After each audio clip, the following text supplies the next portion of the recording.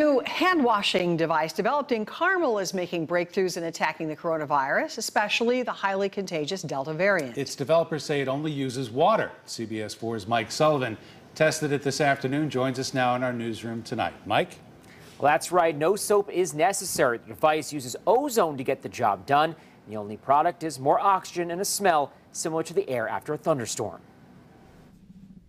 While the science is heavy, the concept is pretty simple. Can you hold your hands out like that? I got it. A better, more efficient way to wash your hands, especially for those of us who wet them and then they hit the dry. That really doesn't do anything against this fire. Instead of the 20 seconds of hand washing recommended by the CDC. 7 seconds, shake them off, yep. A new device developed by 3OE Scientific in Carmel is cutting that time down dramatically, all without soap.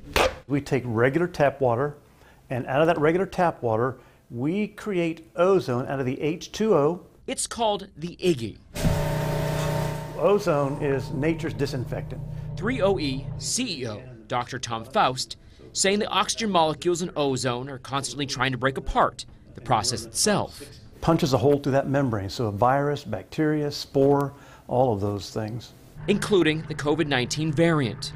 Their tests in FDA-approved labs show ozone kills 99% or more of coronaviruses. We believe that more than half the COVID-19 seen in our area is Delta variant.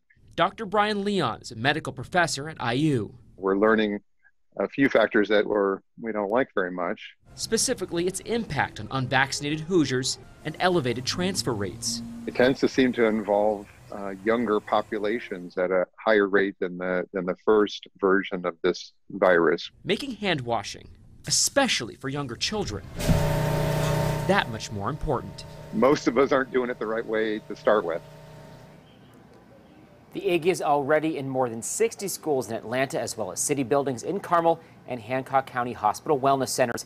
They're in talks to bring more of them to Indiana schools as well. In the newsroom, I'm Mike Sullivan, CBS 4 News. Mike, thank you.